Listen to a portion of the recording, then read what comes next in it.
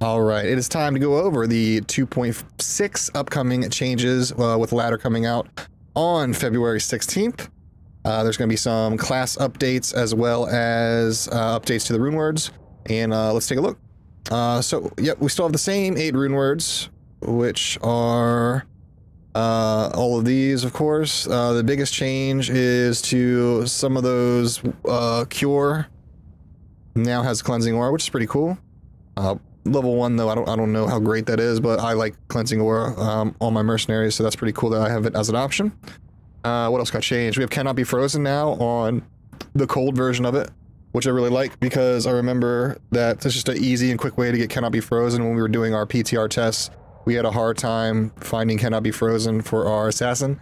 So that would have been nice to have it then. So I don't know why we're making changes and not putting out another PTR, but whatever. Hustle now has a better armor rune word, which is 65% run walk, which is very, very fast. 40 attack speed, which is very fast.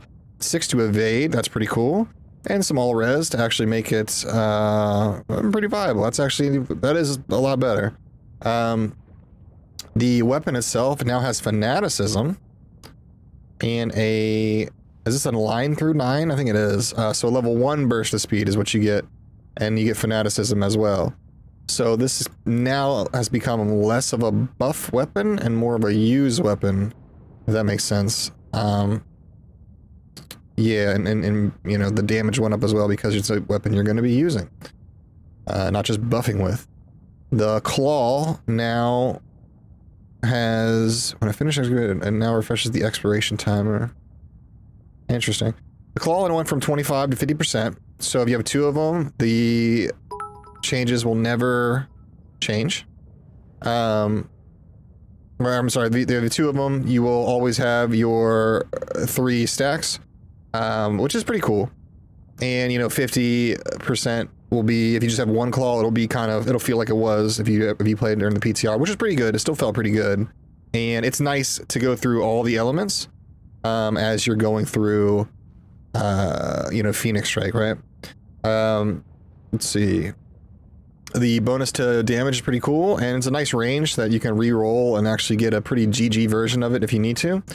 Lifesteal, sure. Oh, know how, you know, fine. I'm cool with that. They got rid of cold damage, that's fine too. What else do we have? The Druid Helm. Aura Metamorphosis. Got a bonus to attack rating for a wolf form, sure, whatever. The Crushing Blow is flat, meaning that you don't have to get one of these buffs first. That also means that you're not going to be able to pre-buff and get the Crushing Blow like some people were doing. So you have to keep the helm on if you want Crushing Blow, and that's it. That is pretty much it. I don't really need to know what they were thinking behind all that. I don't think they, you know, I mean, I don't know why we couldn't think about this stuff before they even came out with them. That's not for me to decide. Okay, anyways, High Roger Cube recipe, same as always. They're not new. I don't know why they put that in this update. Nothing's new here. Yep, nothing's new there. They added a few different changes to the, what is it called? Terror zones. So Darkwood now, Darkwood is Darkwood and Underground Passage. Black Marsh and the Hole are now added. Jail also includes barracks, those are combined now. Ancient Tunnels has been added. Great Marsh has been added. Curragh Sewers has been taken out. Bloody Foothills and Frigate Highlands and Abaddon are all together, which is what it should be. Glacier Sea and Drifter Cabin are together. Arid Plateau, Pit of Acheron is together. That's nice. Quality of life updates. I didn't know that there was a bug with Flickering Flame and Resist Fire, but apparently there was, and now it's fixed. Assassin trap skills now benefit from negative enemy resistance. So traps now work with Sunder Charms, and that's just great. So now assassins trapsins are now going to be viable again. They will be usable. They'll probably outdo Sorks. They will probably outdo a lot of classes at this point. So assassins are going to be lit. I might make an assassin, honestly. It's they're gonna be very OP. Let's see. Amazon, Strafe, applying bonus stack or attack rating. Okay, I didn't even know there was an issue with strafe, but apparently there was. Now it's fine. Sorceress Cold Mastery now gives you 1/5 of the effectiveness when immunity is broken. Are people still going to use it with the Sunder Charm? Yes. But is it going to be as good? No. It's going to be pretty nerfed.